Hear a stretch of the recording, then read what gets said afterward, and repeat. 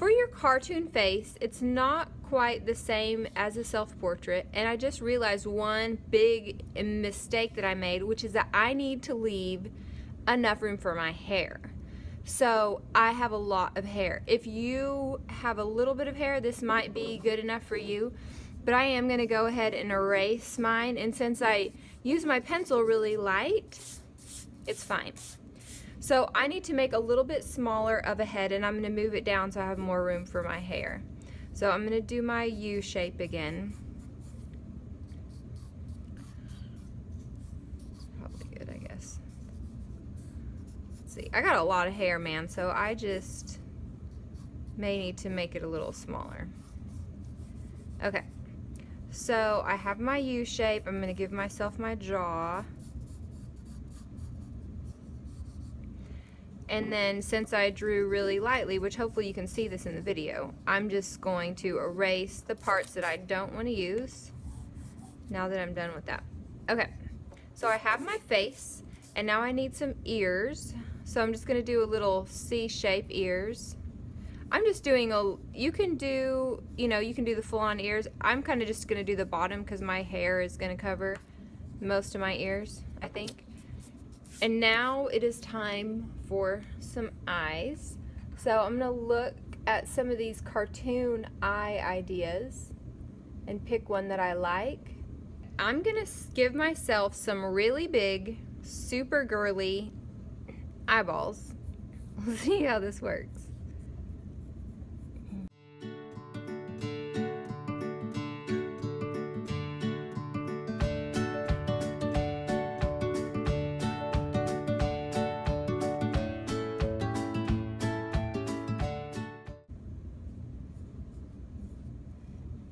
Now, I'm not going to worry about coloring in the black spot because I'm going to want to do that with Sharpie later. So this is going to be all black in here, but I'm not going to worry about that yet. Okay, so I've got my eyes, and now for my mouth. Now, I will say this, you don't want to be sad. You don't want to be sad in this, but you could be happy or silly or whatever else you want to be. You'll see. I kind of want that part to be a surprise.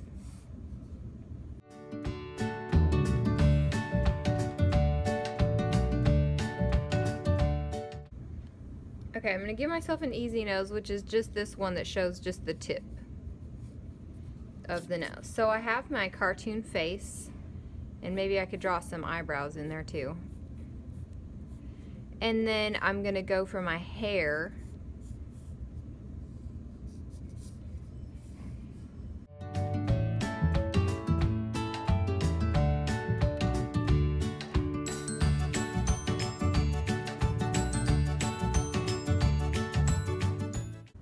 Okay, the awesome part about this cartoon drawing is we don't need a neck. So we just need our hair. I kind of wish I had longer hair. Now that I have kind of something I like, I have a choice, which is I might want to try something different. And if I want to try something different, I can turn my paper over. I don't know that this really looks very much like me. I probably need a bigger nose, but the lips are good. Anyway, so I could try to flip it over and try a different one. So if I did want my hair a little longer, I can try moving the face up, or I could even draw the hair first and then draw the face in. I might try that. So since my hair is a big part of looking like me, I'm going to draw my hair first. Make sure it's nice and long.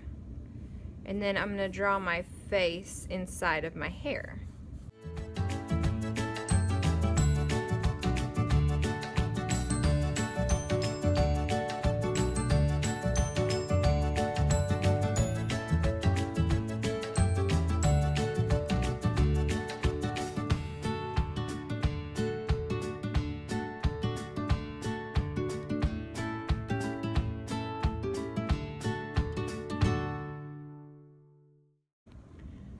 Okay, so I'm done. I have two versions. I tried this twice. I kind of like the second one because I just feel like it looks a little more like me. So once you have the version you like, you're going to take a Sharpie and go ahead and trace the lines.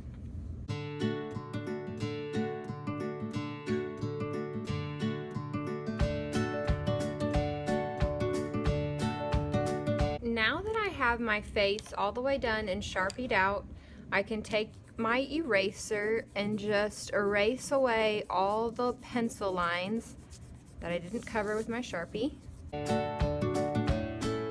And I'm also going to go ahead and write my name on it. After you've done the Sharpie and before you paint your face or your hair, we're going to use colored pencils to color in your lips and your eyebrows and your eye color.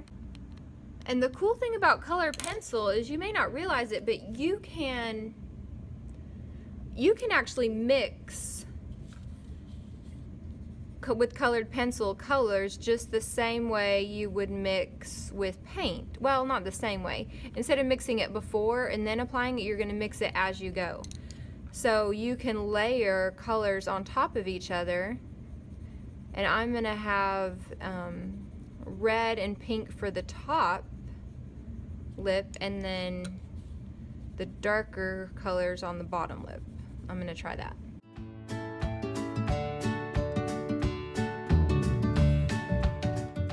And my eyes are hazel, which means they have green and brown. And then finally my eyebrows, and I can mix brown and black.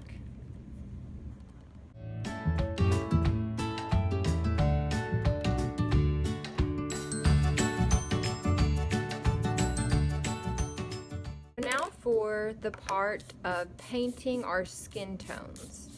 And we have this nice peach tone, and I can paint a little here on the side to see what it would look like. It's not bad, but mine is a little redder, so I'm just going, well, I'm going to wash my brush gently, take Mr. Brush, give him his nice relaxing bath, dry him off on the mat, and then I'm just going to take the very tip of my paintbrush and get like the smallest amount of red I can get, because red is really powerful. And I'm going to mix it in there. Okay, I think I actually needed a little bit more. So I'm going to give Mr. Brush a nice relaxing bath over here. La-dee-da-dee-da. That's his bath time song. And then dry him off on the mat. Okay, and I'm going to try it again. I'll get a little bit more. Still not very much. It's always better to start with less, because maybe I should have gone medium, because you can always add a little more color, but you can't really go back. Oh, I think this might actually be good. I'm going to get it really nice and mixed in, and I will compare it to the original. Yeah, I like that better. I think that looks more like my skin tone. It's a little more pink. And so I'm going to, you could also dip in a little more brown if it's not quite dark enough. And I thought about doing that too, but I think I'm just going to go with it. So you are going to paint in here. It might be tricky in some spots because you have all this Sharpie line done, but what I'm hoping, and we'll see how this goes, is that you have two choices. One is, like, I'm going to go really careful around my eyes because I don't want flesh colors in my eyeballs. So I'm going to go really carefully around that. But if I kind of accidentally go over my Sharpie a little bit, when our paint is dry, the next class period, we go through with our Sharpie and just trace over that with our Sharpie. So plan on, for sure we'll have to do some touch-ups with Sharpie, but if you go carefully over, you'll still be able to see everything. If you just paint over the whole thing, you'll have a harder time because you'll have to draw your whole face again.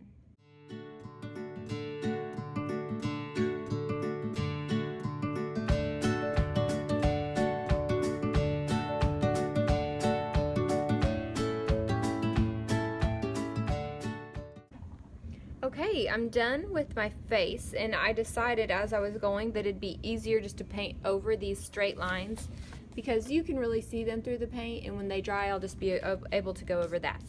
Hair, you can go ahead and paint that, So I'm gonna wash my brush, give Mr. Brush his nice relaxing bath in his tub over here, dry him off on his bath mat so that all that paint around the ferrule, this part of the paintbrush, gets cleaned off. And then once your paintbrush is nice and clean, you can go ahead and paint your hair. And my hair is pretty dark brown, but this is a cartoon, and also I think it's going to be a little more interesting if I have a couple of colors in here and not just one. So I'm going to use a light brown and a dark brown, or I guess this red brown and a dark brown. When you're going around the face, here's a little tip. If you hold Mr. Brush nice and steady on the side and use the side of your brush, you'll get a nice smooth line, whereas if you use the tip of his hair and try to get it, it's going to be more jaggedy lines. So that's the trick. If you want around the face to be nice and smooth, then use the side of your brush. And another little tip I like to use, I kind of wish I had waited on these highlights, but I like to outline first, and then if I outline then with the side of my brush, then I can fill in, and I might just cover this up and go over it again. Then I can fill in and go a little faster. But if you go slow on the outline and fill in, then it still looks neat, but you can kind of get it done a little bit quicker.